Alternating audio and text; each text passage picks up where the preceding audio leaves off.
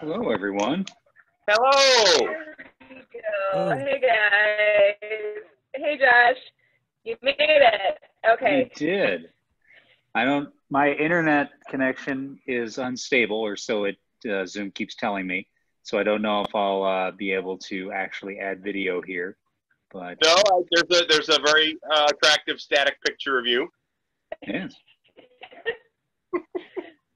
Mine's unstable too, so we make quite the pair. indeed. We make do, we make do. How is everyone? We're good. Thank you for joining us so last minute. Can never say no. Never say no to a Yes. Metro thing. Yeah, if the Superman's involved, you're never going to say no. This is a true statement. This is a true statement. That's why we love you. Aw. You can't see it, but I'm shedding a single manly tear.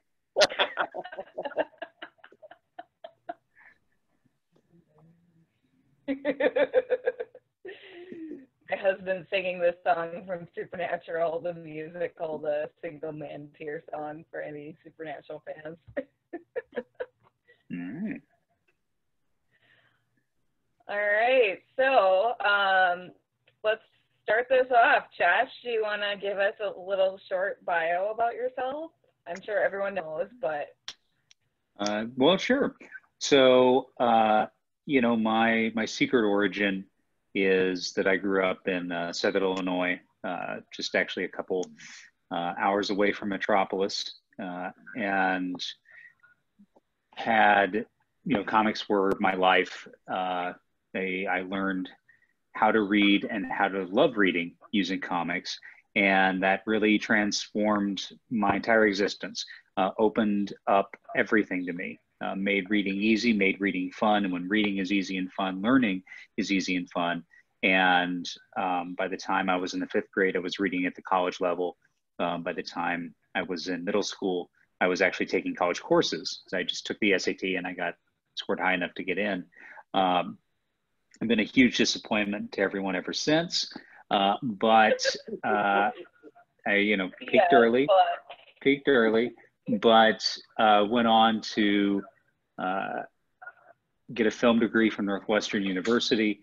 And while I was in college, I interned at DC Comics in the editorial department and the publicity department. I interned twice. And then later, as I believe all of you know, went on to write a whole bunch of kids material for DC, do a number of pieces for their animated lines, as well as the anthology series, including Adventures of Superman, a story that I'm very proud of that got a write-up in USA Today and was a very special story to me that I'm certainly happy to talk about. I also created my own nationally syndicated comic strip and graphic novel series called Mail Order Ninja, and the founder of a group called Reading with Pictures that promotes the use of comics in education. And we are partnered with UNICEF on an endeavor called Comics Uniting Nations that uses comics to promote the UN's global goals for sustainable development. And last but not least, I am the comics ambassador for the US State Department. They've sent me to 5 different countries on 4 different continents. And it's been a real honor talking about comics, spreading, evangelizing for the medium, and sharing ways that they can be used in the classroom. So yeah, that's pretty much my life story there. So yeah, I'm happy to answer any and all questions related to that or anything else that you may want to know. I am here for you. Hey, Sean. Such a disappointment, Josh. Such that's an amazing resume. Steve, did you have a question? At the moment, nothing's coming to mind.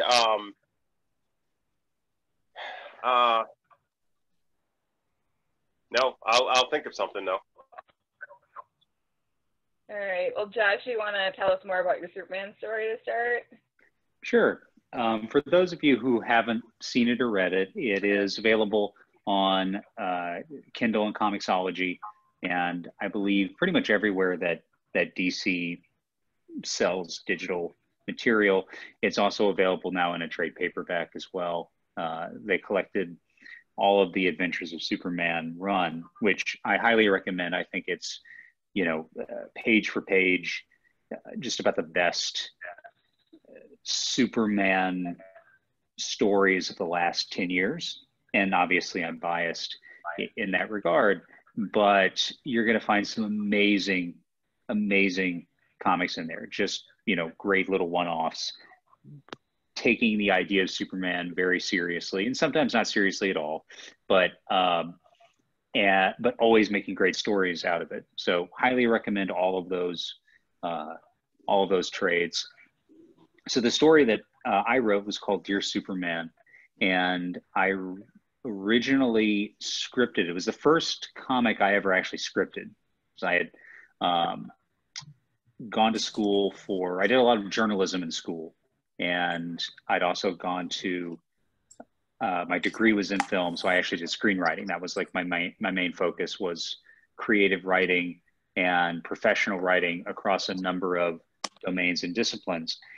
And my very first attempt at writing a comic script was this Dear Superman story. And it came out of my desire to try and tell a story with Superman that I could give to anyone, no matter who they were. They didn't have to know or love the character like I did. Everybody has sort of a cultural understanding of Superman. You're not going to meet anyone that doesn't know what the S stands for. But the character sort of exists, right? He's a meme to most people, and that's fine. But I wanted to be able to give a story to anyone and say, this is why Superman matters, right? This is what the character is really all about. And in just a few pages, make them feel something, make them feel the way that Superman made me feel. And so the way that I did that was going into drawing from my own life, where when I was 9 years old, my mother was diagnosed with cancer and had to have a series of surgeries. And, she's made it through. She's doing great. My mom's pretty much the toughest woman I know. I'm pretty sure she'd get hit by a truck and she'd pop up and ask the driver if he was okay. But I'm an only child, and she was a single parent. And so it really fell to me to sort of take care of her when she was convalescing after her surgery. And that's a lot to put on a kid, and at that same time, here was this person who was everything to me and was always there for me and protected me.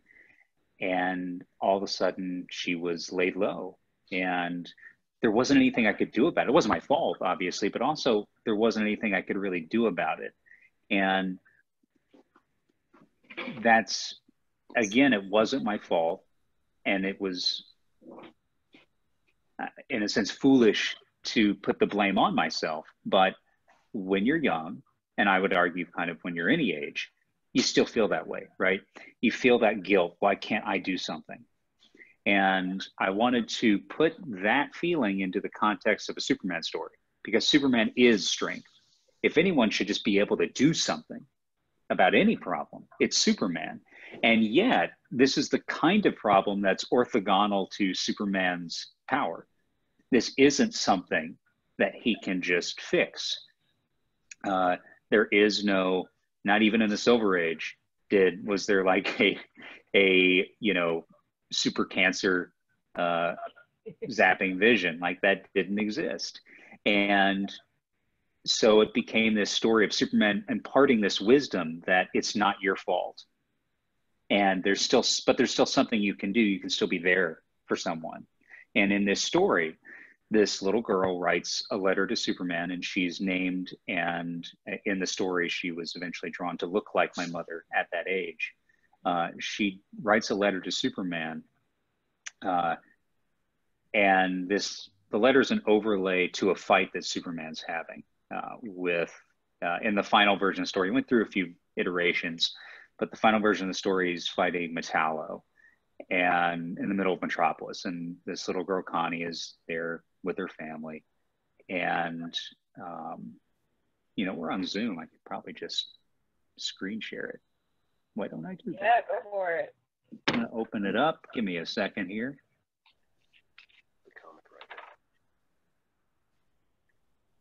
And with that, you just displayed more Zoom prowess than I have, so kudos.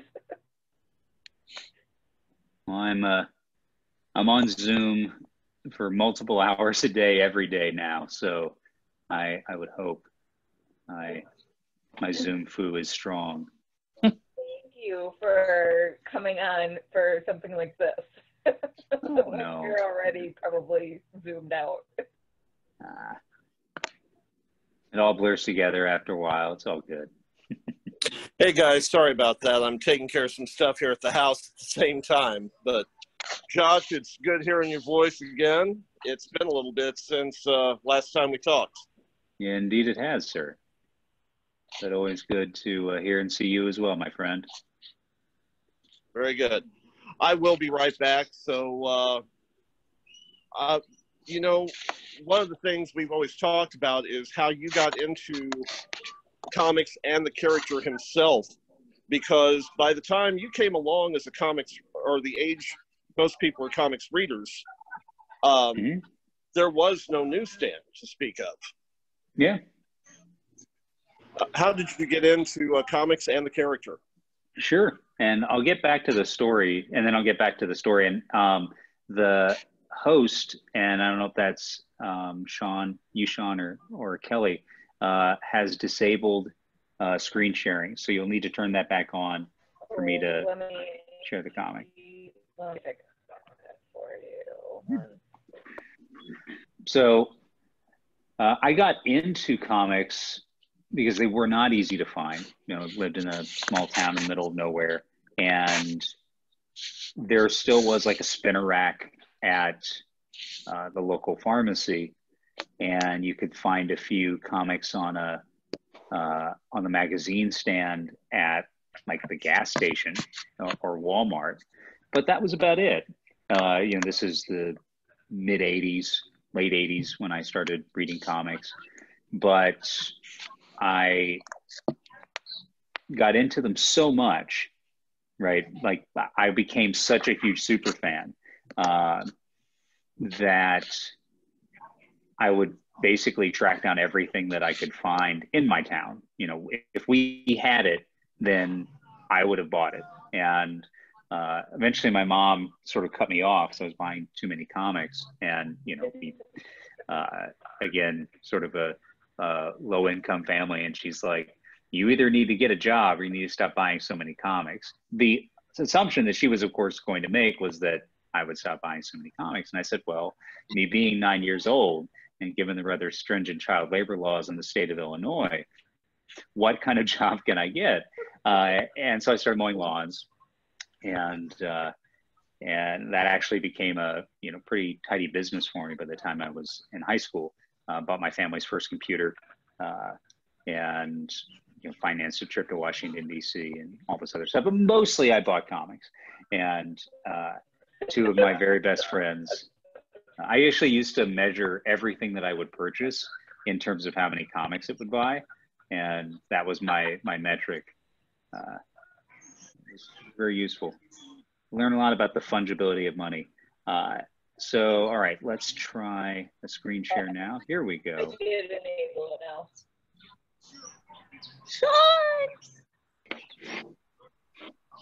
All right, is everybody seeing? Cool. Yes, I do see it. Pictures of Superman? Yeah. Magnificent. All right. So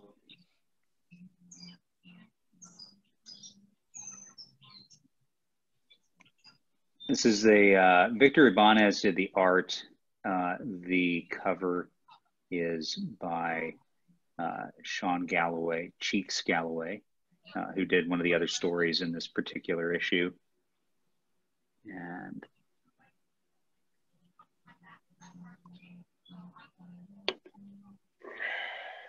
And so, you know, the story opens, Superman's fighting Metallo in Metropolis, and you can see there at the bottom right, that's Connie and her family. And, you know, very straightforward kind of Superman fight. Bad guy doing bad guy stuff. Superman shows up. He's in charge of the situation. He's laying down the law. He's going to do what Superman does. And we get her story coming through in this letter. And we capture kind of her voice and her enthusiasm and her love of Superman. And Metallo, of course, is the man with the kryptonite heart. So he's using a kryptonite weapon, but, you know, Superman can dodge it. Superman's not, again, Superman's in control. There's very, very few villains that can straight up get one over on. Yes. Did someone say? Oh, I said bless you. My wife sneezed. Okay. Sorry. No worries. And then the script flips a little, where Metallo realizes he doesn't actually have to hit Superman. He can attack some of these bystanders. Superman, being Superman, will step up to save the day. And, you know, again, laying all over all of this is this, the girl's letter, which is full of like fun, cute stuff, like, you know, how she has all the Superman merch and her favorites are Superman Piggy Bank, Oinko. She calls him Oinko the Super Pig, which, by the way, is a thing that now exists, did not exist when I wrote this story, but one does exist now. And I don't know if they call him Oinko, they should. That's amazing, Bill. And then we you should make them pay you royalties. I own the piggy bank, so I figured that's good enough. I'm okay with that. Yeah. And Superman takes the hit and saves the family. And, you know, it's pretty brutal. And this is where the story starts to turn. And Metallo is beating Superman, you know, to death. He's infected with kryptonite, weakened. He's quite gleefully attacking Superman and will kill him, and makes it explicitly clear that he will. And this little girl's horrified, and she's like, you know, so brave and so much a Superman fan that she's actually calls Metallo out in the middle of the fight. And Superman, being Superman, you know, puts everything he's got into a, you know, one last punch. And we got a fun sort of visual gag that's also, you know, kind of chilling and creepy, where he knocked his jaw off and then he sort of puts it back on and gets right back into describing how this kryptonite has turned his own body against him. And now we start to realize, and we'll soon realize, that this is actually a bit of a metaphor, as he describes what it's like to have your body to turn against you, to become your own worst enemy. And in the letter, she's like, "But I knew you'd win because you weren't fighting alone and you never give up no matter what." And the Metropolis SCU shows up to aid in Superman. And even if you're scared, even if you're in pain, you never, ever give up. And we see that this is this high density lead line foam, the kind that blocks radiation. And Superman, of course, is now rejuvenated, protected from the kryptonite, and Metallo is toast. and this is the way it should be. And this is where Connie says, and that's why you're my favorite superhero. You can do anything you want, but all you want to do is help people. And then she reveals that after this day, she got very sick, and she's in Metropolis again, it turns out, because that's where they have the best doctors and they're taking care of her. But, you know, sometimes there are times it hurts so bad that she can't stop crying. And the worst is when she gets so scared that she can't sleep because I'm afraid I won't be able to wake back up again. And this part of the story came out of an experience that I later had. See, after I wrote this story, when I was 19, I wrote it the summer before I was an intern at DC for the first time, shared it with editors there.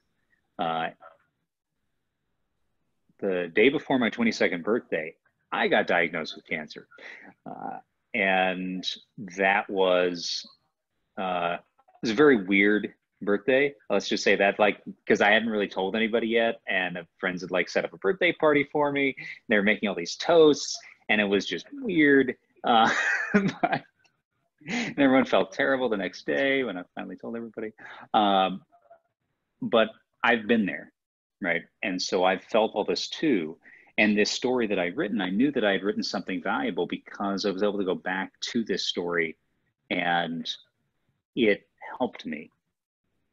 There was real wisdom here. And we see that Connie is reenacting the battle with action figures in a children's ward. And, you know, everyone's like, so then what happened? It's like, what do you mean? Superman beat the bad guy and saved the day, end of story. And then we hear a voice from off panel, almost, but there's still one last plot there that needs to be tied up. And in arrives Superman. Everyone's pretty astounded. And here we did a pretty neat bit where Superman takes some sand out of a cactus planter and fuses it in the glass with his heat vision, makes a Superman symbol, and grabs a red cloth off of a chair and makes a cape and makes her into a superhero. And, you know, says to little Connie, now she's not faster than a speeding bullet, and she's not able to leap tall buildings in a single bound. Yet no matter what burdens the world puts on her shoulders, she still finds the strength to carry on. She still finds the courage to hope. Her name is Connie, and she's my superhero. And, you know, this was a pretty doubly great thing because I really mean, I think this is a story that especially resonates with children who have been in either one of these positions, the position where they can't help the other person like I was, or the position where they're the sick one and they don't know if they're ever going to be strong again. And to have Superman come down and say, "You amaze me," it's a really powerful thing. And I can tell you that I've been to children's hospitals and camps for kids that were dealing with cancer in particular, but often any kind of other chronic childhood disease or serious childhood disease. And I've told them this story and I've listened to their stories. And I can't tell you how much Superman as a character, and superheroes in general, but Superman in particular, really means to kids who are facing something existential like this. It gives them strength. Superman gives them power. He helps them fly. And I wanted to make a story that encapsulated that idea. And, you know, that's what this is. And I'm really proud of the ender here where Superman floats back out the window, you know, and is talking about all the rules about what it takes to be a superhero. And, you know, rule number 3 is you have to be ready to fly off and have adventures at any time of day or night. So are you ready to go? And this is the background on my computer, by the way, and has been for about 8 years now. And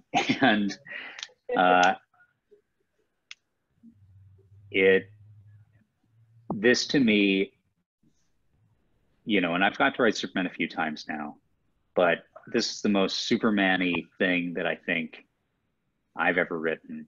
And I met a lot of people who tell me it's, you know, had a big impact on them. And yeah, it took me, so from the time I wrote this story originally, the timeline was I wrote it in college, showed it around at DC. People really liked it, but, you know, didn't know where it would fit in the publishing schedule. And I was still like, I hadn't, you know, hadn't sort of made my bones yet. I got cancer, realized this story really was even more powerful than I thought, because it actually spoke to me when I needed it. And it took 15 years from when I wrote it to when it was actually published, almost with 14 years and 11 months from when I wrote it to when it saw publication. I never gave up on it. And once it got out into the world, I saw it have a real impact on people, and kids in particular. And it's been one of the greatest blessings of my entire life, was getting to write this story. So yeah, that's Dear Superman. A very touching story. And I have some of the original art from this up on my walls at home. And again, the girl Connie in there's based on my mom. And one of the splash pages is on her wall at home. So.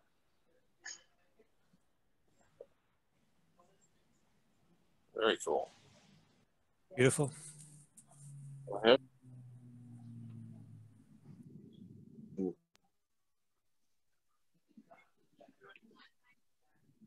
This, you mentioned it opened the doors for you at DC. Let's go ahead, as a fan and as a writer and as someone who's been inside, how do you feel about how the character handled? Well, you know, I mean, the thing about Superman I is hope I didn't cover the microphone there. Yeah, I think I got it. I mean, it's the most important thing, and this is true if you care about any fictional character that has been around a while, and it can be Star Wars, it can be the X-Men, you know, it can be Firefly, it can be whatever it is, right? It's the work of some person or group of people, but then it typically has become something bigger than that. And especially in the case of Superman, Superman's just bigger than anyone who works on the character now, far bigger. Superman will always win, is I think the answer. And so it almost doesn't matter what DC Comics or Warner Brothers in the film division or any other group is doing with the character in a given moment. Superman is bigger than all of that and bigger than all of them. And there may be droughts and dry spells where there are times that there aren't a lot of Superman comics out that I may want to read. And that's happened in the past.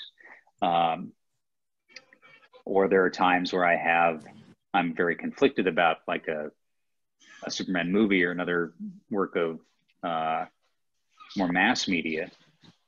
Like, you know, I was very conflicted about like the Man of Steel, for instance, and Batman v Superman. But I'm like, you know what? Superman still going to win. Like the cycle will just turn. We'll see another iteration of Superman in 10 years, probably less, on the big screen. And I always have the Christopher Reeve movies. I always have the Superman animated series and just the Bruce Timm and Paul Dini Justice League. And then, of course, I've always got, you know, the thousands of comics that I have. So whenever whenever someone makes like a decision, right, you know, I do not agree, for instance, with the Superman unmasking himself as Clark Kent again, you know, because it's a thing that's happened a bunch of times over the years. It was a mistake when they did it then. It's a mistake to do it now, in my opinion, but they'll always undo it. Like Superman will always be disguised as Clark Kent, and that will always happen. So at some point, they're going to have to undo the story. I don't know how, I don't know when, but it will happen, right? So, you know, my POV is just be patient. Superman always wins. And often there are good stories that come out of even directions and storylines I don't necessarily agree with. So, you know, for me, it's all just picking and choosing what you love, because there's so much of it out there. And I just don't get worked up about all the stuff that I don't, because why? Good way to look at it. Any other questions?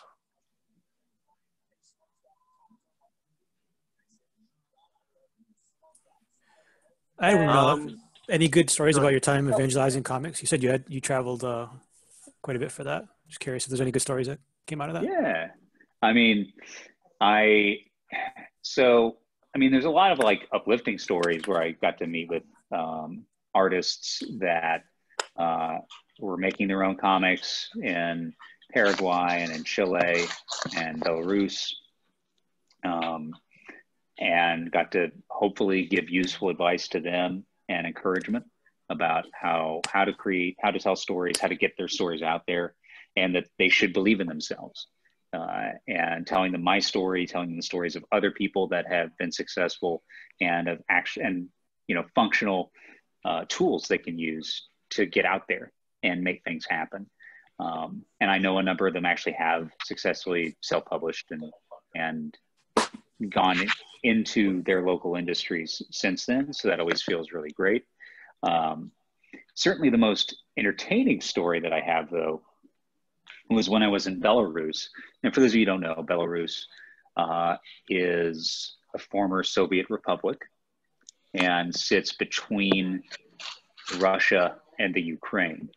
Or excuse me, Russia, it's below the Ukraine and it sits between Russia and Poland. And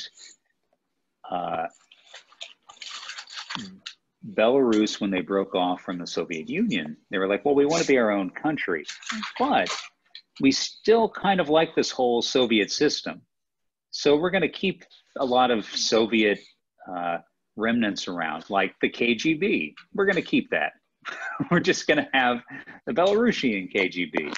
And there's a lot of conflict diplomatically between the US and Belarus. And recently they had actually expelled America's ambassador and revoked certain diplomatic privileges. And a new ambassador was appointed, and, you know, all that had been sort of smoothed over by the time I got there.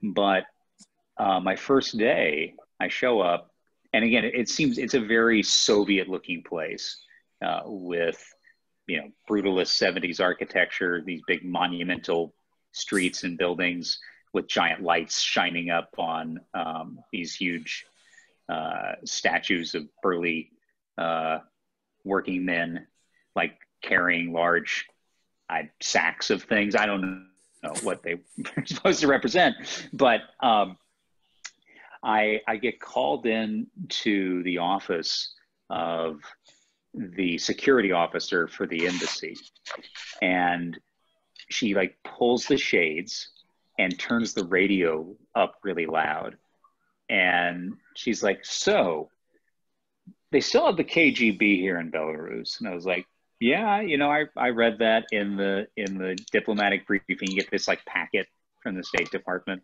before you go on any State Department missions. And it said all this stuff. And she's like, so you're probably going to get bugged or followed while you're here. And I was like, excuse me? And they're like, yeah, they're really bad at it though. So you'll know.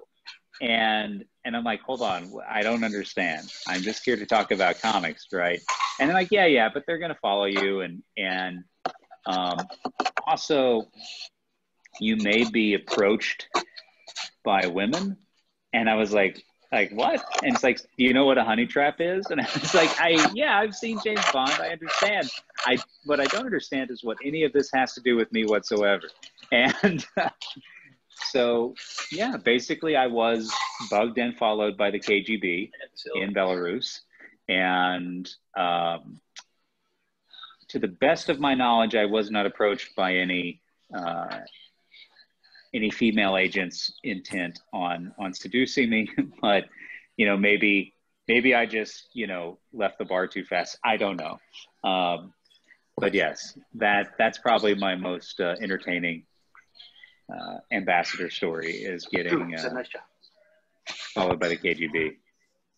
So weren't introduced to any women with very eastic names then? Well, I mean, I was already dating, as I later learned. I didn't know at the time, but my now fiance actually her family is from Belarus, a couple generations removed. So, I mean, they got to me eventually. It was just a very roundabout way. They did it the hard way. Okay. Yeah, they really put the work in. I gotta respect that. And the long game. 10-year long, yeah, 10-year long game. I mean, that's dedication. Great story. Yeah. Well, I'm. Go ahead. Go ahead. Good.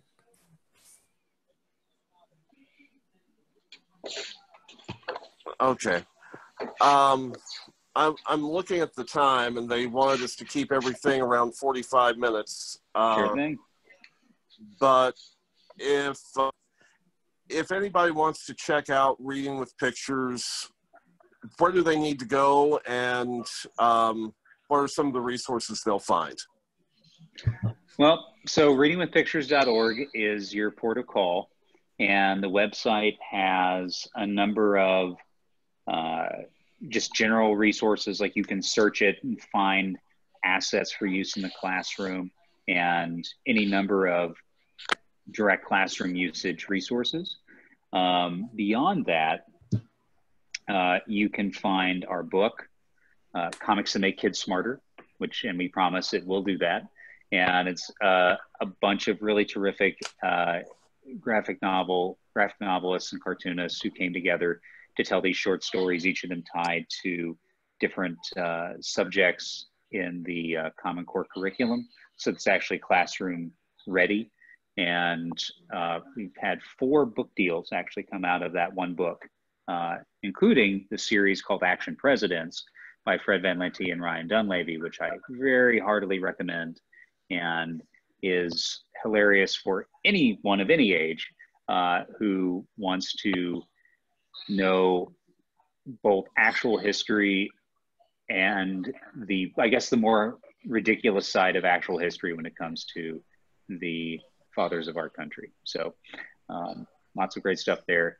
And yeah, if you or anyone you know wants to learn more about using comics in the classroom, start at readingwithpictures.org.